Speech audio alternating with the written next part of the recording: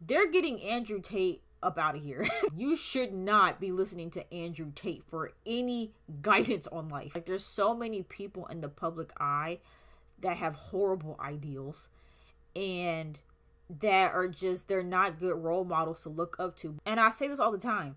People don't have a platform without the people that support the platform. I don't take these people seriously. Like, all of these podcast dudes that are coming out and saying all this crazy stuff, I don't take it serious. I do understand wanting to get rid of the, like, that toxic way of thinking as much as possible, but it's still gonna exist with or without Andrew Tate.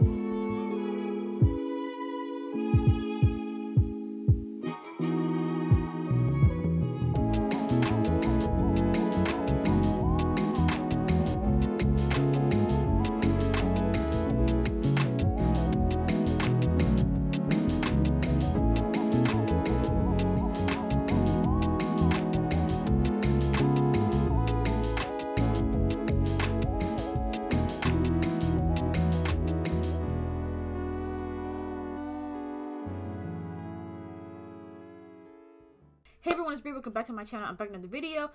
And we're going to be reacting to Andrew Tate Top 10 Savage and Blatant Rants of 2022. So I wanted to react to this video not so much for the compilation, but just so I could talk about Andrew Tate. He has been making his rounds around social media. People have referred to him as the next Kevin Samuels in regards to him giving this raw and unfiltered advice in terms of not even just because, I mean, with the Kevin Samuels stuff, that was more so like dating and marriage and stuff like that.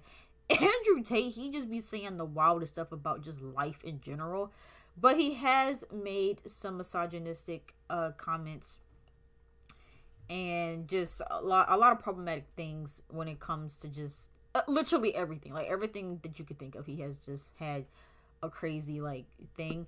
But what's crazy too is that, similar to Kevin Samuels, and I've watched people, right? I've watched other people react to him, and, you know, I've seen his clips. A lot of people have echoed the same types of thoughts that they had about Kevin Samuels, which was that they both were saying things here and there that you could agree with, and you kind of got the gist of what they were saying, but because of how they were saying it and the context in which they were saying it, it came across as very disrespectful and rude, and people couldn't digest what they were saying because of how they were putting those statements out there. And so with Andrew Tate, it's kind of like the same thing that happened with Kevin Samuels, where people are now catching wind of all of these podcast clips and all of this advice that he's been giving. Mind you, he's been on YouTube for a minute. Same thing with Kevin Samuels. But he just caught a lot of wind recently. I don't know what specific thing made him famous on the internet. I know with Kevin Samuels, it was him, you know, berating that woman and telling her to rate herself and don't use 7. But I don't know what got Andrew Tate on people's radars. But here's the thing, and I said something similar to this with Kevin Samuels. I can't remember if I made a video, but yeah, I said this in my Kevin Samuels video about how listen, when it comes to these two, me personally, I'm just speaking for me, please do not attack me for this, but for me, right, I don't take these people seriously. Like, all of these podcast dudes that are coming out and saying all this crazy stuff, I don't take it serious. And I think that's why, like, when it comes to people like, you know, him or Kevin Samuels, I don't get all, like, I don't get in my feelings about it. I don't get all enraged about it, because I just don't take it serious. I take it as jokes. I take it as pure entertainment, and that's it. I'm not actually seeking advice from these people. I'm not taking them seriously. Like, I'm literally just watching it for pure entertainment. And for me, when I see or hear stuff that is just so, like, ridiculous and just has no substance, it's hard for me to take it seriously. And so I laugh at it, because I'm like, this is so ridiculous. I don't see how anybody could actually like think that these people are being like for real. And maybe Andrew Tate is being for real in some of the things that he says, but again, it's so ridiculous. Like him saying that, like, I don't know, women can't drive. Like I'm not gonna get all like, you know what I'm saying? Like it's entertainment. It's funny. I laugh it off and I move on with my day. And my whole thing too is like, if you don't like what they say and if their content gets to you that badly, I would just say don't watch them and don't support them. But, you know, people have been coming at his neck, similar to Kevin Samuels, and it has come out that they took away his Instagram. I believe they banned him off of Instagram. I don't know if they banned him off of Twitter or if he was even on Twitter, but they're getting Andrew Tate up out of here. They are literally taking away every single one of his platforms. I don't know if he has a YouTube channel. And that's the thing too. I don't even know what platform he stays on. I don't know if he's on Instagram. I don't know if he's on YouTube. I don't know if he's on Twitch. I don't even know where he does his content at because I don't follow him. But they're taking all his stuff away because of the things that have been said. And, you know, to each their own. These social media companies, they can dictate who they want on their platform or what kind of content they want exposed on their platform. If they feel like someone is breaking their terms of service and doing something horribly wrong, then they have every right to take someone off of there. And so, you know, there's that. But again, it's just like, I'm just not one of those people that's just like so enraged at the things that he's saying. I just kind of take it as a joke and I move on. But I don't know, but we're going to see what these top 10 savage and blatant rants are. But, you know, I say these things and people really genuinely think I'm crazy. Yeah. But I mean everything I say. My whole life was hardship. And to some degree, I try and make sure my life retains some degree of hardship. My father was the OG. I was raised by probably the best father on earth. I really genuinely believe But he wasn't around? But a father doesn't have to be around. This is a big mistake. This is another big mistake, especially among the conservatives and the tradcons and all this crap. The idea that and see when he says stuff like that, it's like obviously it's important for your father to be around.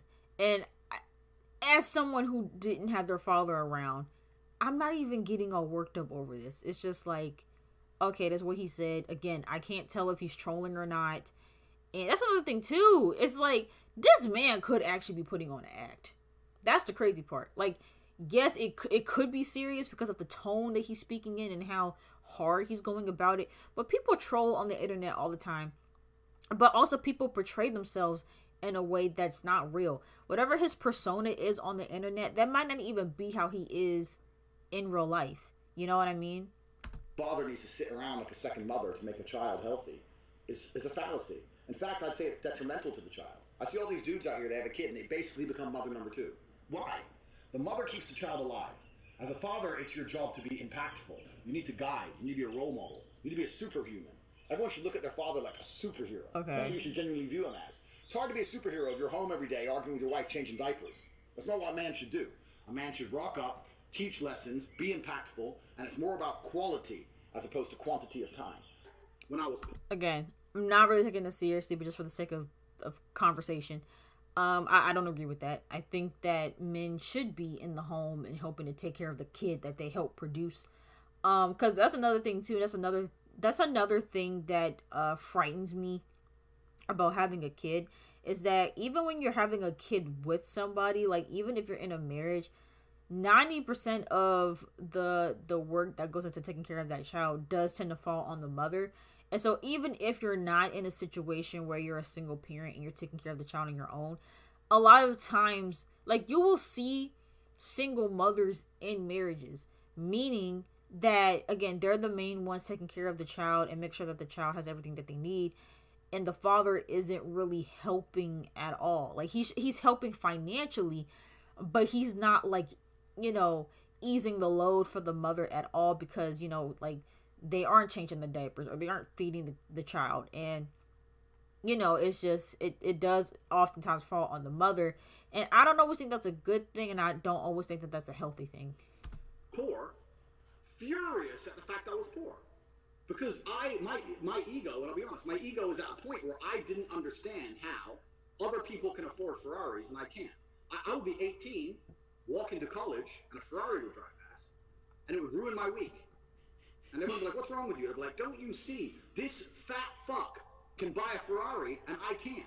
Okay. Why? He's not a better man. He's not a better person than me. Let's not fat shame. I'm just as good as him, if not better. I couldn't stand the fact that there are people who could do things I couldn't. So this gave me unlimited motivation to get rich. Now, I found a way to get rich, and I believe that anyone who really, really, truly wants to get rich will get rich, one way or another. Okay. But that's because it bothered me for the first 10 years. You know, my 20s, I was broke most of them. Biologically designed. Okay. In terms of that, him getting bothered by, I mean, he admitted it. He's like, it's an ego thing. Like, me seeing someone else succeed when I'm not hits at the ego. And I think that's with anybody. Like, you know, when you're struggling or when you have goals set that you want so bad that you haven't achieved yet, and you're looking at the next person that has everything that you've been working so hard to get, it does sting. It does sting a little. Not to say that it ruins your whole week. That's dramatic. But again, it's like, and that's the thing too, it's like you can't really take everything he said to heart. It's like you could pick out little things here and there, but you know, Designed, we're evolutionarily hardwired to seek status. That's what we want. Men talk about wanting money. You don't want money, you want power. You want power, you want status, you want the fast car, you don't care about the car. You want everyone to know you have the car and they can't have the car. Meaning the female we are with has to add status to our lives in some form. That's why we like beautiful women, right? But a beautiful woman who doesn't behave and doesn't obey isn't really much status. Yep. So when we're looking for status, we want a beautiful woman who is compliant because it's unique and it's scarcity that provides value. Well, it is unusual. I just don't necessarily, it's not what I'm looking for. So for me, I'm just like, I'm heartbroken. I don't know about compliance. But the point I'm making is everything translates, right? It's a spider's web. If you're going to find a man who's truly warrior-minded, who's truly conquest-minded, who's truly hard to govern, is he going to get one chick and let her tell him what to do with his life? No. He's going to be that guy who does whatever he wants. And this is where we also tie into loyalty, because loyalty is a completely misunderstood concept. you value loyalty. Oh, absolutely. But male loyalty, masculine loyalty is completely misunderstood. All these dudes out here who are at home with their wife thinking they're loyal, you're not loyal. Loyalty is having options and returning to the same place. No. You're only having one option. They're very different things. If I want No. And see, I can hear something like this and be like, you know what? No. Disagree. Moving on. Because I'm really trying to understand what has people like so like tight over this. Maybe it's the fact that, you know, this man does have an audience, right?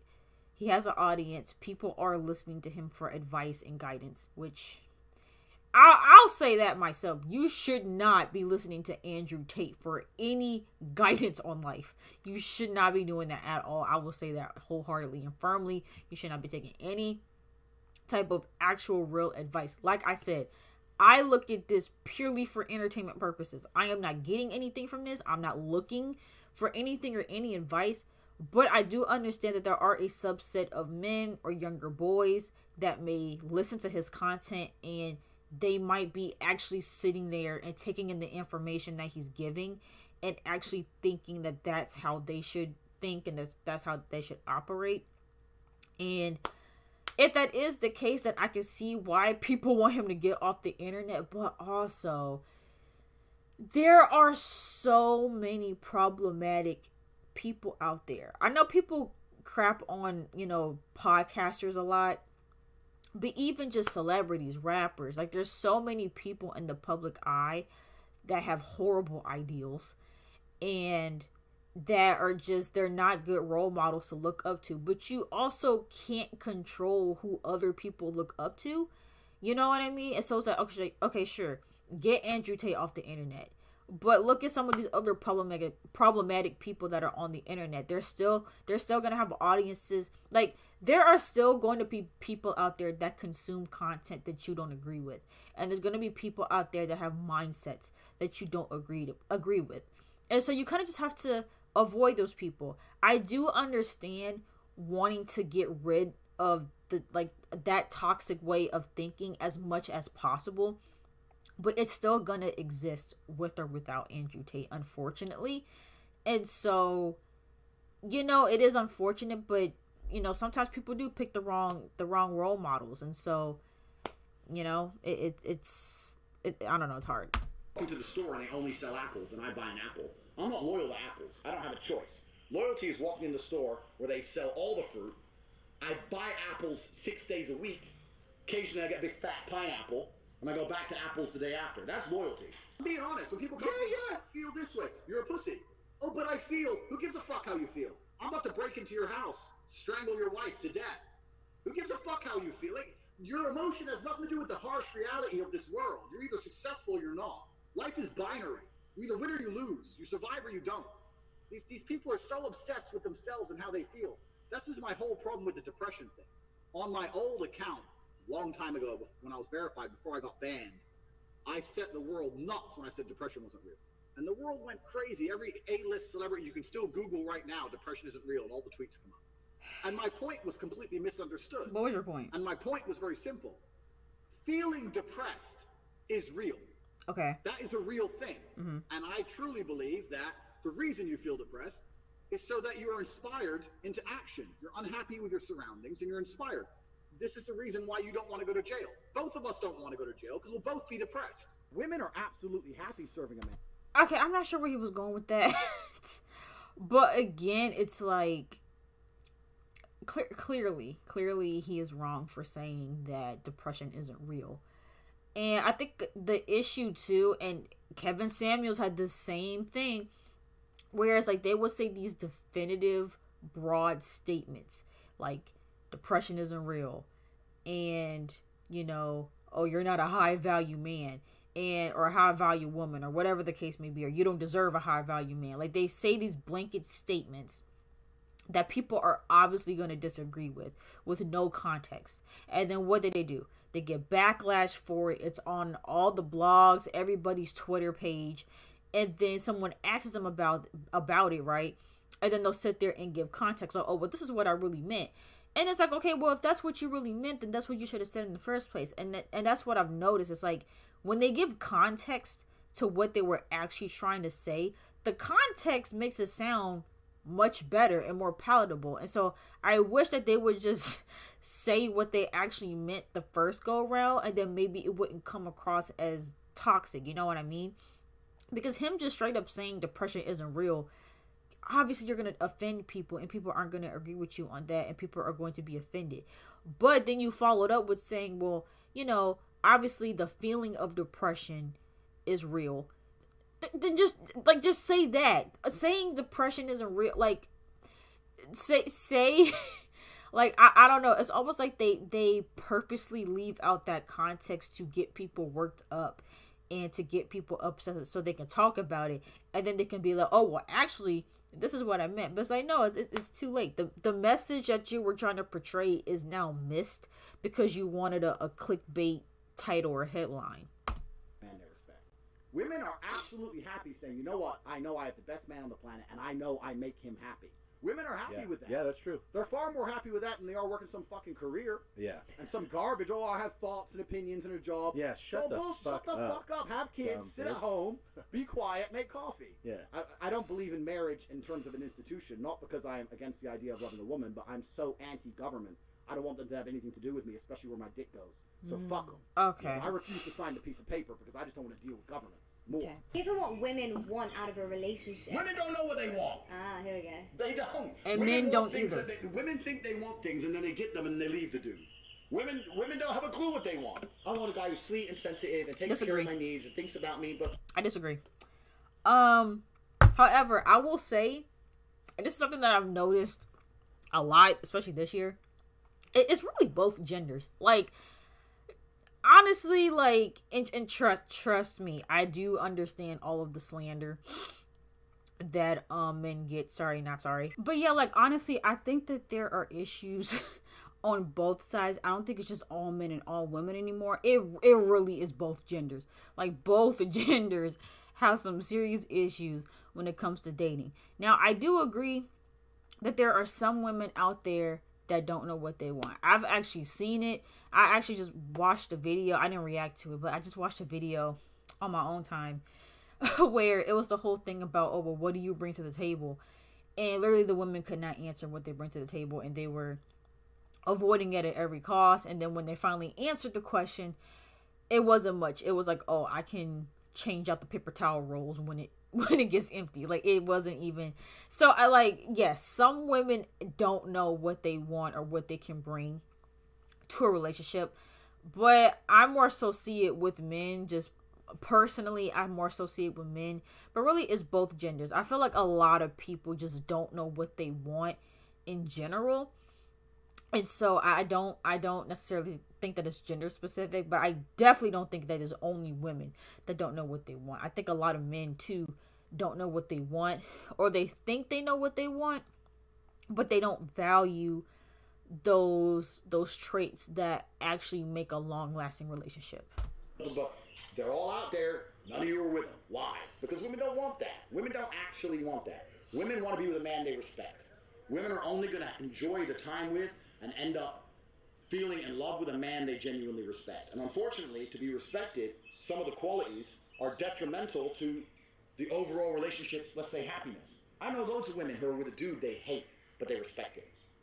Like, it makes me so mad, but he is the G. And they stay with him, as opposed to the woman who's like, well, he's so nice to me, but, you know, and leaves. So women... Okay. Because I was like, disagree. I still kind of disagree, though. Like, I don't know. Okay.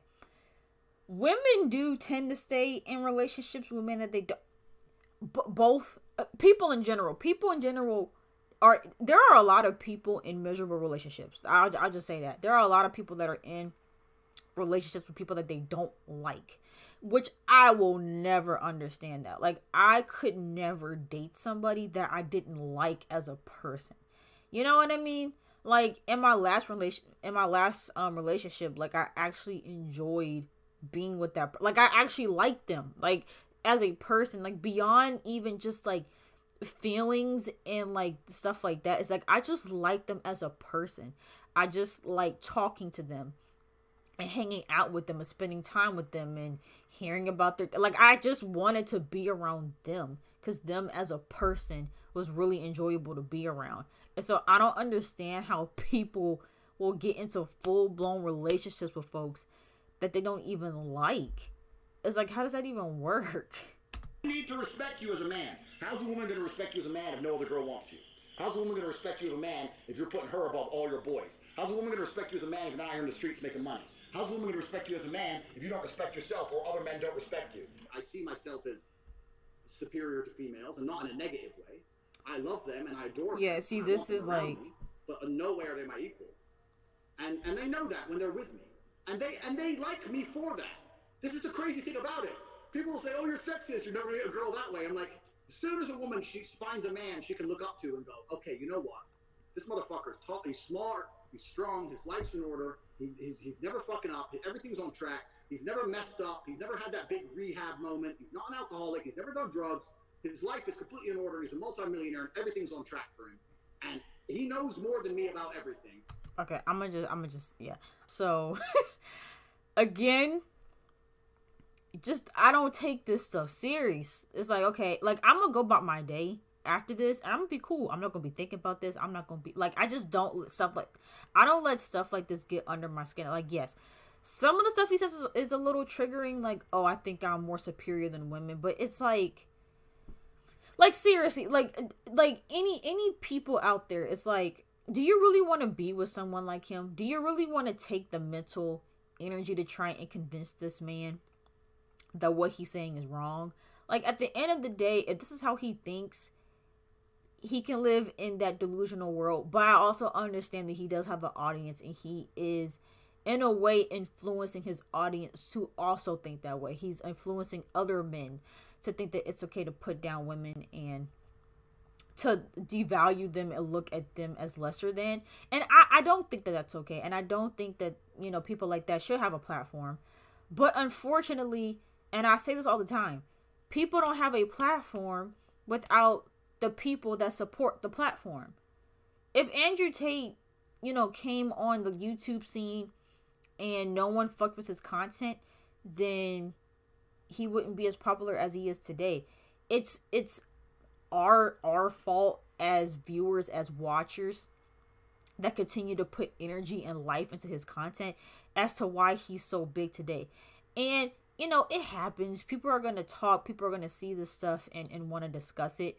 But that is why you see all of these people who shouldn't have a microphone and shouldn't be talking. That's why you see them, you know, saying these things and having these big platforms, is because the viewers and like people find them. They find them and they agree with something that they said, and then they follow them. And there's not really much control that we can do, I guess, other than taking them off the platform. But again, also, I don't think that by taking Andrew Tate off the internet, that is gonna magically erase all the misogyny that's on the internet.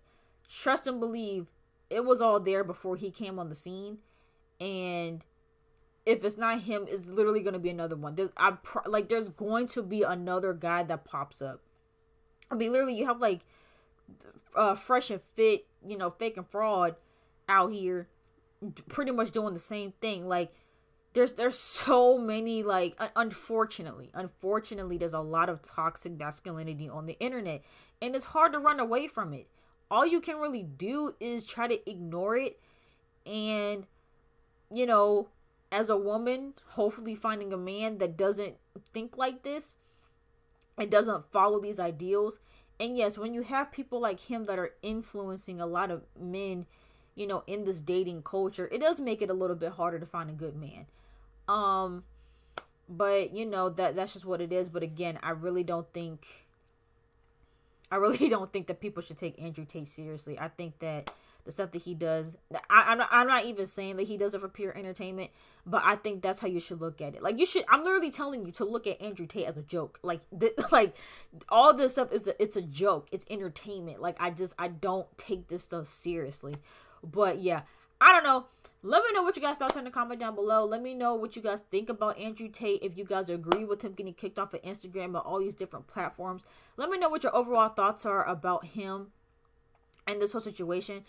If you guys enjoyed this video, make sure you guys give it a big thumbs up, and don't forget to subscribe to my channel, and I will see you guys in the next video.